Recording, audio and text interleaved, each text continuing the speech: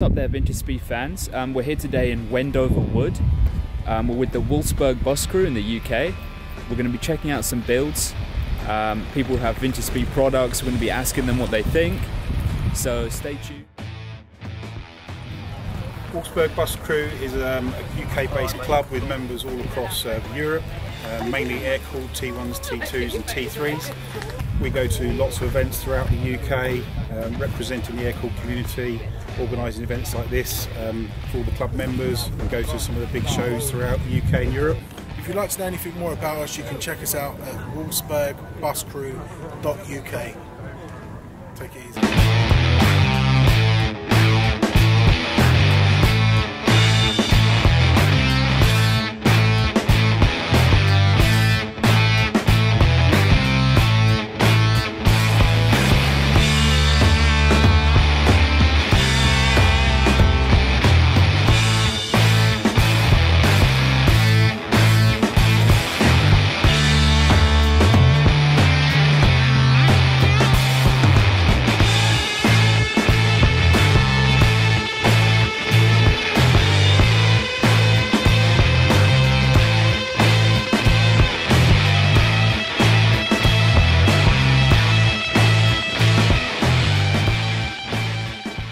So I've had the bus about 4 or 5 years now.